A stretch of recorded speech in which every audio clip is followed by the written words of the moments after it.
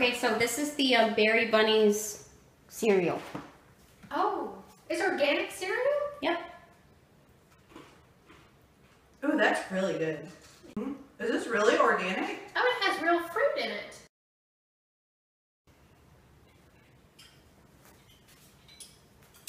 And I could give this to my kids and they wouldn't even know it was organic.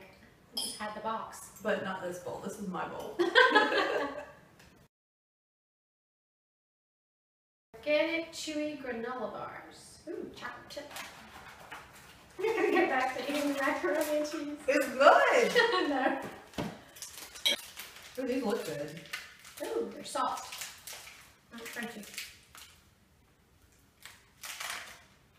And look, there's a bunny. It matches the bunny berries. Berry bunnies. Those are awesome. You wait till she's done eating.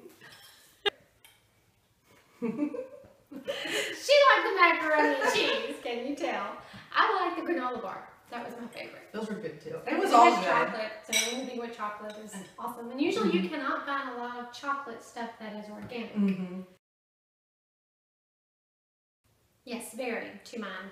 My husband recently was diagnosed with cancer, and since then I have learned so much about all the chemicals that we put in our bodies through food.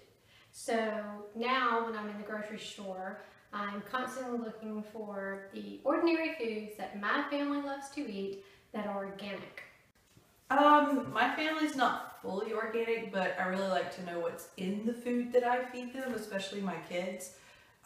So if I can have the stuff that I'm already going to feed them, and I have that choice to do something organic, which as you said is so much better for our families, I'm definitely going to choose something like that.